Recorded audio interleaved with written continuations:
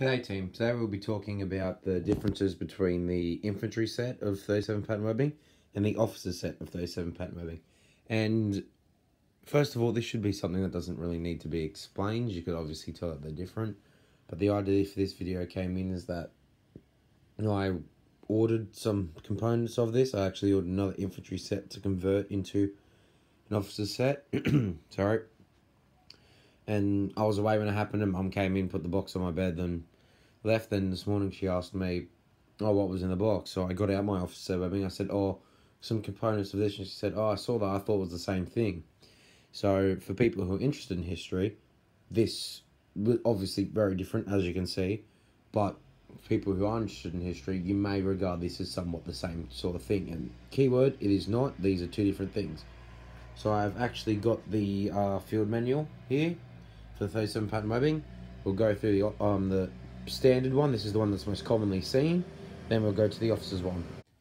So having a look at the field manual, this is the set with basic pouches for infantry. So that's the waist belt, the braces, one left, one right, two basic pouches. Now the basic pouches can be called Bren pouches, universal pouches, but in the manual they're basic pouches and should be referred to as such.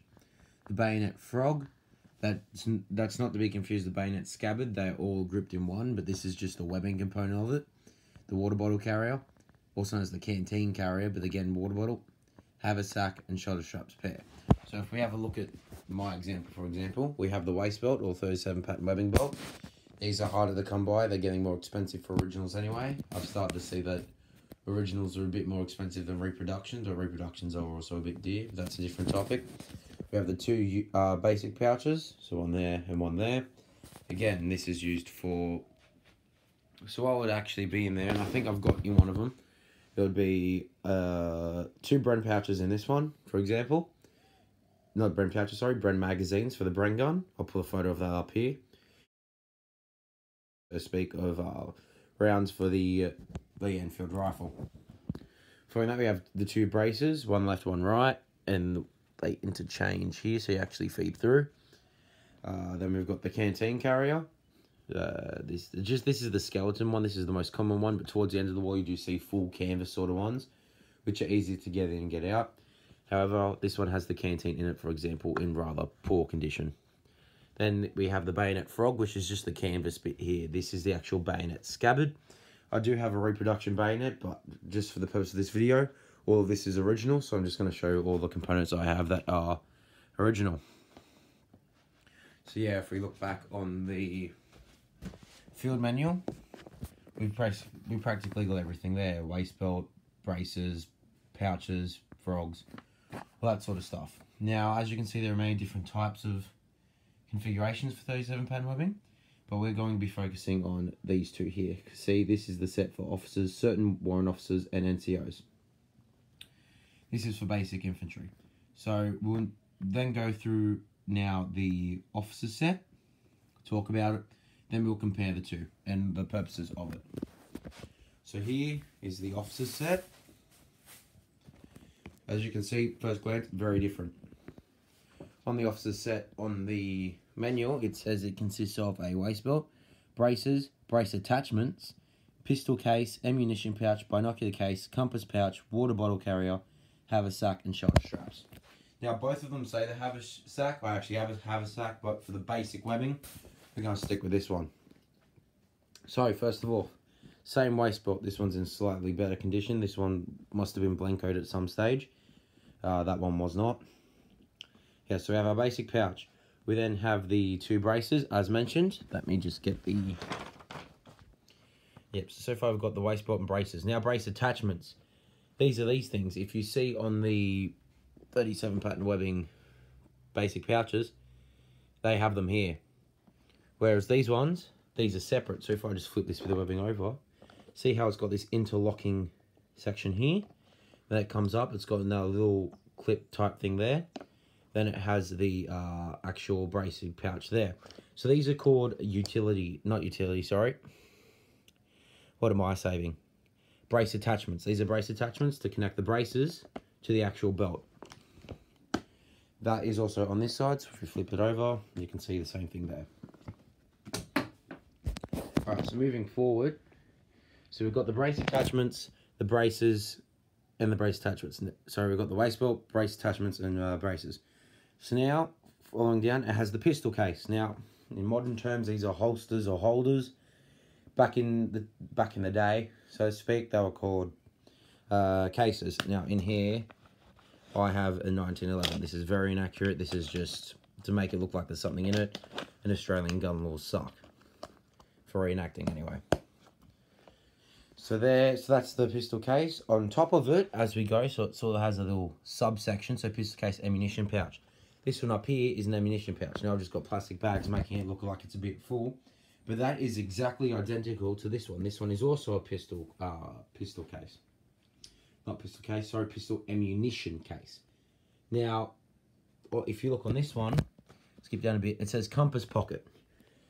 It should be a compass one, but however, compass pockets are very hard to find. And they're exactly the same as pistol cases. The only difference is that if I open it, see last plastic bands, this is dated 43, so both of them are. It would have felt lined on the inside. And it actually says in the manual, I'll put it up around now, that it is exactly the same. One is just lined with felt.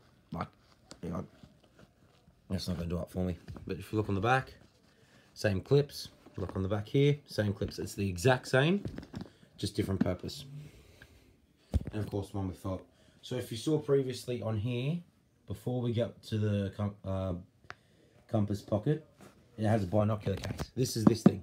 Now this is seen a lot in pop culture. For example, Dad's Army. These are the two ammunition pouches that make up the webbing of Dad's Army. And I'll put it on right about now so you can just see what I'm looking at. If you look on the inside, this one's dated 1943. Look on the inside, it's got some soft cushioning at the bottom for the binoculars. And it's actually got another layer underneath there. Now, different to the canvas one, see I can like sort of crunch this one? This one is very hard because again, you got to look after the binoculars. This has 3 layers of canvas. So 1, 2, 3. This one's just 1 layer of canvas. And it's also got a chemical in it that makes it a bit stiffer. And you'll find that they're often still very stiff after all this time. So then we go down to the water bottle carrier. The carrier itself is in worse condition than that one. However, the canteen in this one's much better. So again, it would have the haversack. The haversack's behind me, but for reasons I'm not going to put on there just for the basic discussion. In this little section, I'd just like to show you how it's supposed to be worn as seen in the drill manual, not drill manual, sorry, the pamphlet on 37 pattern webbing. So here we see the 2 basic pouches at the front, off to the side, so to speak. Then we have flipped it around. We've got this one doesn't have the canteen, but it has the bayonet scabbard on the left-hand side. And then we have the officer's set with the 2 pouches sticking out the front, and this is just a reverse view showing what it should look like from behind. Again, both of them are missing the canteen for some reason. I'm not entirely sure why. But in period photos, you can see them wearing the canteen.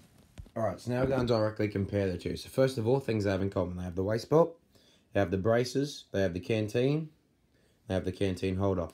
Now, the reason why things are different is because there are different uses. The officer's role is generally to command a group. And they shouldn't necessarily always be fighting.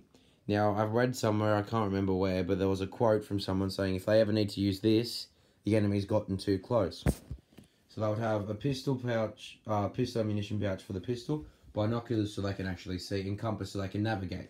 So again, the whole role of the officer is to be in charge, while the actual fighting force is using the actual thing. So we have bayonets for their rifles, ammunition pouches for the Bren gun and the Lee Enfield. So sort of just a quick comparison as to the different uses. Like if you're in the infantry, you don't necessarily need a compass. That's more the officer's job to navigate. But like sometimes you can see them with it, but it's very, very rare. And this is based off this strain. This is the by the book way. So that one, you don't really see many modifications with that one. Maybe a few attachments like wire cutters or that sort of stuff. However, with the officer's one, especially in the North African campaign, you see a lot of variations. Now you can see this part remain exactly the same, but sometimes occasionally you'll see the binoculars pouch further down or staying right here, and then the compass pouch is next to it. So there are many variations in ways that this one can be worn, and I might actually make a separate video on that one. The only problem is why I'm hesitant about it is because I'm lazy and I don't have to take apart because it can be a pain in the ass. However, relatively the same sort of thing. So that pretty much wraps up this quick sort of video about the differences. Hopefully you enjoyed. If you have any questions, please leave them. If I can't answer them, I'll send you to a few channels who might be able to. Again, that's the Australian field menu, pretty much the same as the British one. Leave a like, share the video if you want to. Hopefully you enjoyed. If you have any more video requests, let me know and I'll get onto it. Cheers, Cobblers.